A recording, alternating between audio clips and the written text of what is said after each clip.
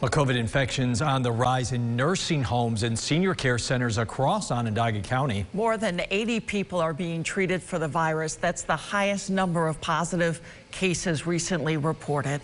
News Channel 9's Adrian Smith explains why local leaders are hoping this is only a short-term problem.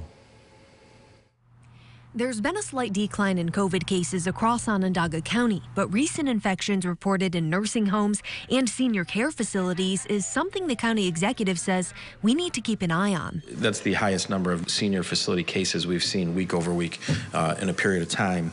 At last check, 83 people at nursing homes across the county have coronavirus. Loretto, one of the largest facilities in central New York, has 28 residents that are infected.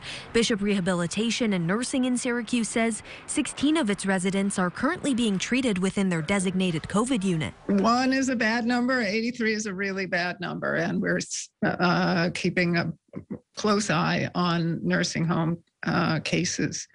Omicron spreads really fast.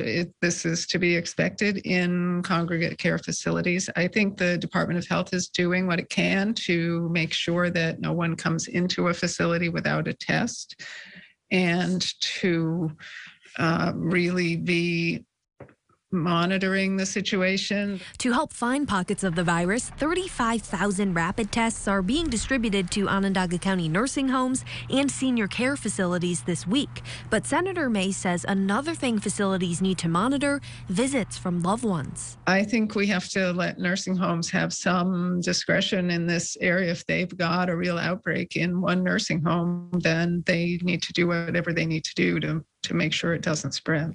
And to keep your loved ones safe. Adrian Smith, News Channel 9.